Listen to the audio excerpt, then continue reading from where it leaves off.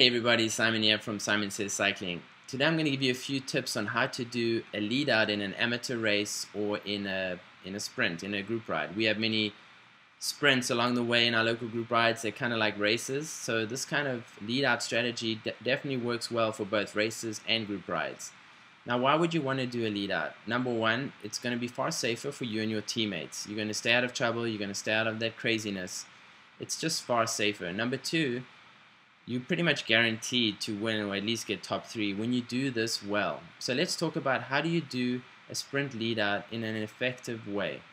Let's say we have 4 riders who are willing to work together and do the sprint lead out. Now you can have fun with this. You can rotate who does the final 200 meters. You know, you can alternate, but ideally you want somebody who's going to be a really strong sprinter to do that last bit. So let's say we have 4 riders. What you're going to do is each rider from starting the lead out is going to pull at a slightly shorter distance compared to the previous rider, but at a higher speed. So for example, let's say we take the final 1 kilometer, 1 mile of a race or a group ride sprint. The first rider is going to pull for say about 800 meters. It's going to bring the speed up to speed. This might be getting to the front and hitting the front, right? So you might hit the front with 1K to go, and you have your first rider pulling, and then you have 3 riders behind him. Now the first rider is going to pull for about 500 to 800 meters, get the speed nicely ramped up. The next rider is going to take over for about 500 meters, and is going to really increase the speed as you get closer and closer to the sprint. So the speed's got to be so high at this point that nobody has any inclination to try and move up at this point. That's really the goal of the lead out, that the speed is so high that nobody can move up. So that second rider is going to pull to about say 350 to 400 meters to go, and at that point the next rider is going to go, and this is pretty much the sprint, but it's starting at a progressive speed where it is ramping up the speed higher and higher. So let's say it's a strong rider who can go for a long sprint. He starts his sprint at about 350 to go, but with the idea of ramping it up, really ramping up the speed.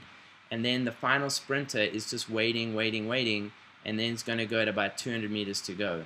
And that's going to be the lead out. So the real idea here is to, number one, get in position about 1 or 2 miles before, so all 4 of you are in your position.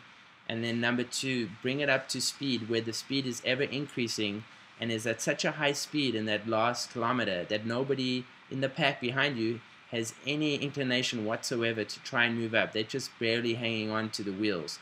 The faster and the more speed you bring to that lead out, the more you string it out, the big advantage you give to the people you're leading out, because the riders behind, they're already maxed out and they have a very little chance to move up.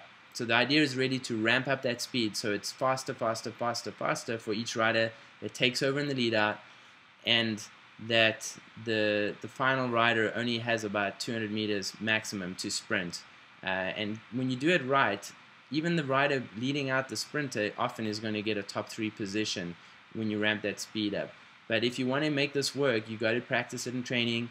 Then you've got to go over the sprint and you've got to figure out exactly where each person is going to sprint to or pull to, find that landmark, measure it out, and if you do this well, it's going to be super easy to win those field sprints and also to win those group ride sprints. It's all about organization, practice, and then implementation.